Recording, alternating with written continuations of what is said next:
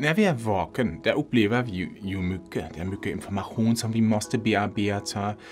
Vi äter, vi springer omkring, vi utsätter oss infektionsframkallande ämnen. Och allt detta behöver en efterbearbetning. Det händer när du sover. När du sover går du genom all de här information. Du till exempel befäster minne. Du hittar lösningar bakomliggande ett problem. Din kropp kan återhämta sig och reparera sig. Så sömn igen är en efterbearbetning för allt detta som du har upplevt i föregående vakenhet. Och därmed skapar de förutsättningar för de nästa vakenhet.